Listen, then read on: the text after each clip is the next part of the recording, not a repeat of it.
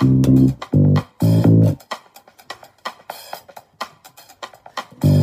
and Lindsay. You host the Bachelor Report in the USA. You also recap Bachelor Australia, Bachelorette Australia, Bachelor in Paradise 2. Happy holidays to you. It's a great track. Hi, everyone, and welcome to another episode of The Bachelor Report, where we are recapping the Bachelor UK episode 8. And this week, it is hometowns. Yep, sure is. Hometowns are probably one of my favorite weeks.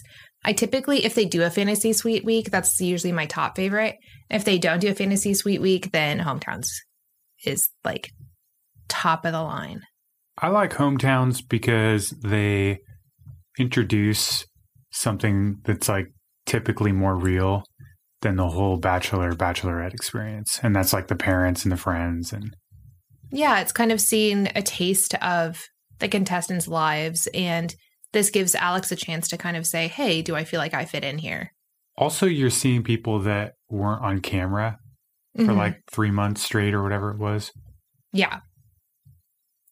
I guess it was only 3 weeks. 3 weeks, 1 month. But it's weird because Australia, a season takes 3 to 4 months. New Zealand, I think, is also 2 or 3 months. And then the US and I guess also the UK are only like 3 weeks for the entire thing. Guess you know when you know, right? Right. It's like a very rapid thing. So first up in hometowns, we have Alicia, who's from Essex, which we all know because last week they were going around calling her an Essex tramp.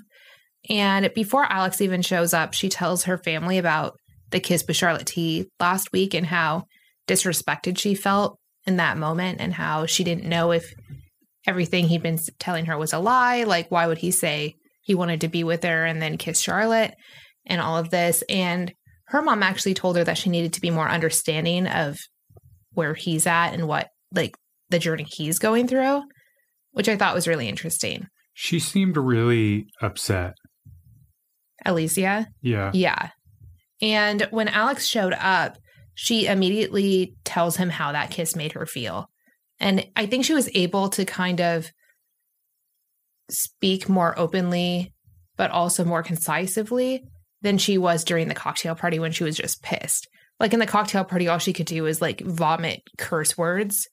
And I think when he came to the hometown, she was able to sit down and have like an actual conversation about her feelings. I mean, do you think that this is going to like impact his decision down the road? Or I feel like it's like a preamble to what their relationship might be like outside of The Bachelor. I don't know. It could go either way with that, honestly. But they decide they're moving forward at least. Yeah, he apologizes. But then when he's doing his monologue, he's like saying he doesn't know why he apologized, or I'm not exactly sure. I think he basically said it was really crummy of me to kiss her. I regret kissing her, but I also don't know what I'm apologizing for because I'm the Bachelor. Yeah. And that's just what happens. So it was kind of that thing where he's like, do I wish I didn't kiss her because it caused all this drama? Yes, but I also don't feel like I need to apologize for kissing her either. But he did apologize. And once they go and meet Alicia's family, Alicia's mom kind of grills Alex a little bit. And he told her family that he could end up with her in the end and how he trusts her with his heart, like wholeheartedly.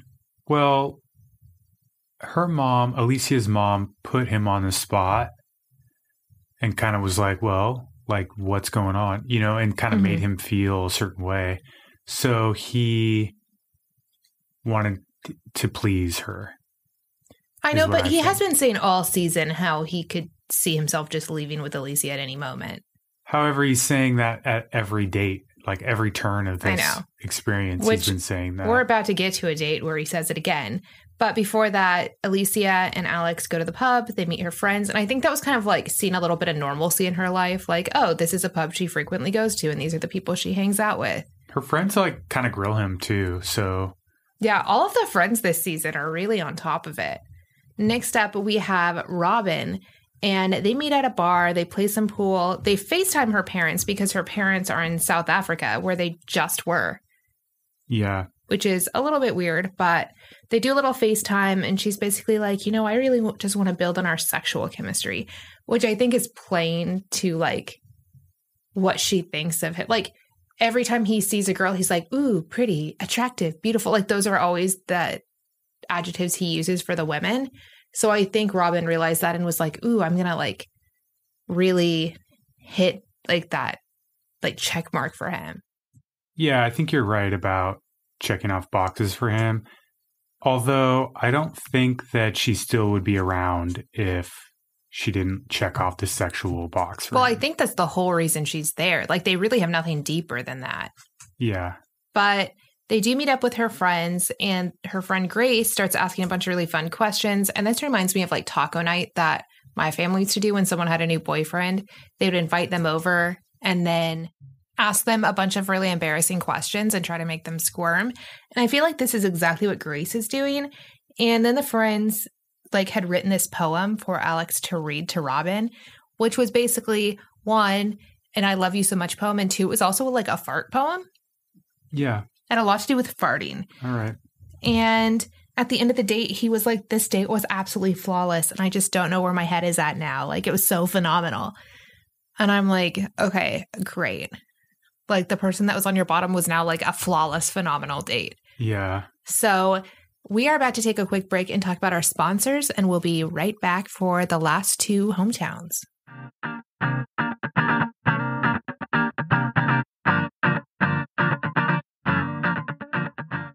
If you know me, you know I love games. I love board games. I love card games. I love app games. And one of my favorite app games right now is Switchcraft. It is a match 3 game that is like to a whole new level.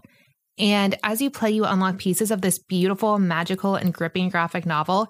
It's kind of like a blend of your favorite TV-worthy like writing with your choose your own adventure style narrative and thousands of magical match 3 levels. So basically in Switchcraft, you take on the role of a witch at Pendle Hill, which is the world's top academy of witchcraft, and you play your way through hundreds of enchanting match 3 levels, revealing a dark and winding mystery story. And it all starts with the disappearance of your best friend, and now it's up to you to unravel the mystery of her disappearance using your magical match 3 skills. I love this game because it is so diverse. They have over 85 characters from a variety of cultural backgrounds, as well as disabled and LGBTQ plus characters. And I feel like the storyline never gets boring. Something else always comes up and it keeps you engaged and excited. So download Switchcraft for free and unlock the magical mystery. One of my favorite ways to stay financially responsible is by checking my Credit Karma at least once a month and see where my credit score is at and everything else. And what I've realized is you can also get matched with credit cards on Credit Karma. So if you want a new credit card, but you're not sure how to choose, you don't need to apply for the first offer you see in the mail. You can use Credit Karma to help you zero in on the right option for you and apply with more confidence. So if you've ever been rejected for a credit card, which happens way too often, then you can use Karma Confidence Technology with Credit Karma, and they help you apply and see what you can get as far as rewards go, what earns you miles, what earns you cash back, and they look at your credit profile and they show you offers that are tailored specifically to your financial situation. So it'll say, hey, look at this card. You have like an 89% chance of getting approved, or a 93% chance, or 72% chance. And you can decide which cards to apply to based on the rewards, what your chances of getting approved are. And comparing cards is just super easy on Credit Karma, and it's 100% free and won't affect your credit scores. Credit Karma, create your own karma. If you're ready to find the right card for you, head to Credit Karma and check out the personalized mix of offers today. Go to creditkarma.com or the Credit Karma app to find the card for you. That's creditkarma.com.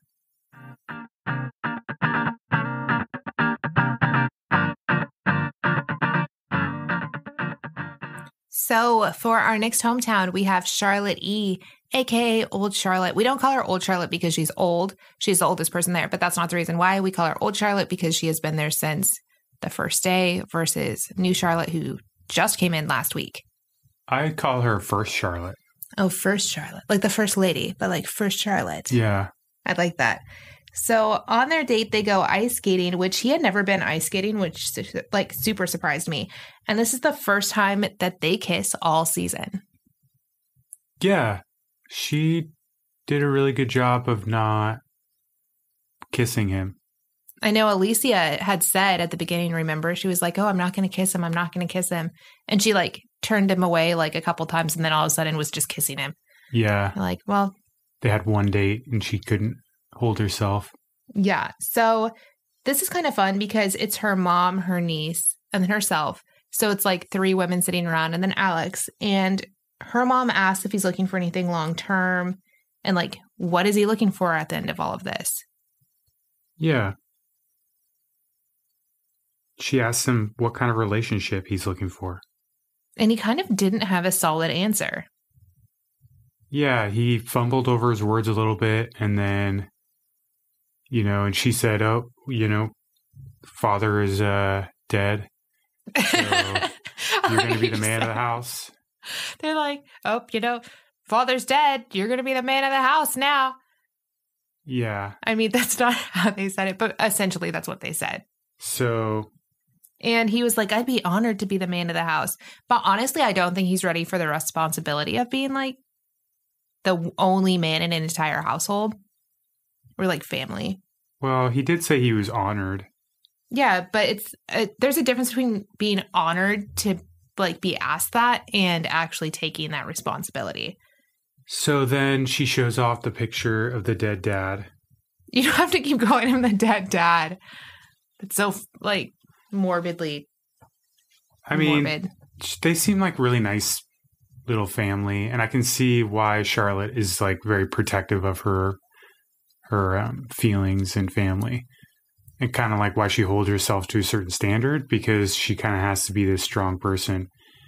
Andrew said that she would make the best bachelorette. I think she would make a really good bachelorette, and she would like hold the men in her life to a certain standard, which is nice on this show. I like that when they do that.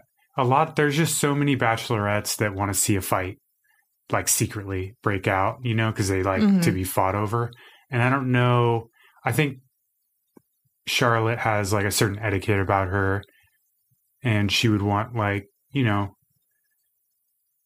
not so much hostility, I guess. Yeah.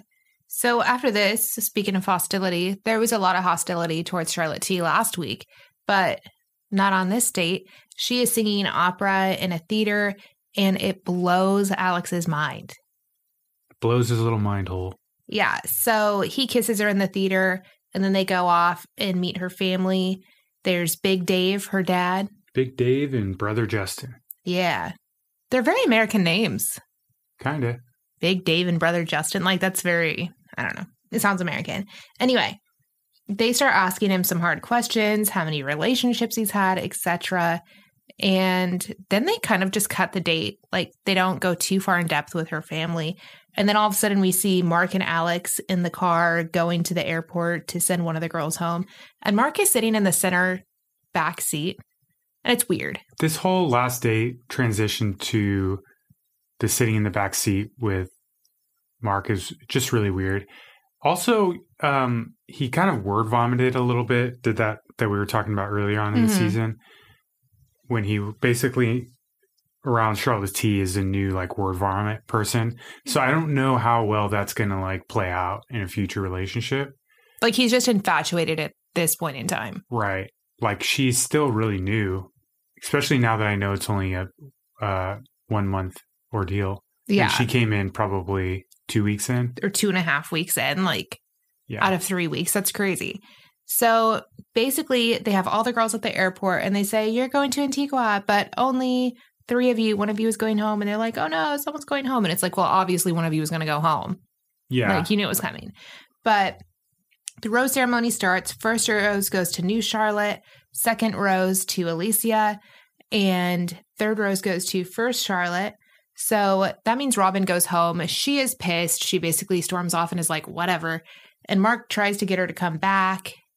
And she's like, why? Like, I just had someone tell me that the most phenomenal date with me they've ever had in their entire life. And then they sent me home. Like, what kind of a-hole is this? Like, what's he spewing to these other people? Like, I don't want to be here around someone who just like says things like that and then does the opposite. I mean, she had to know she was at the bottom.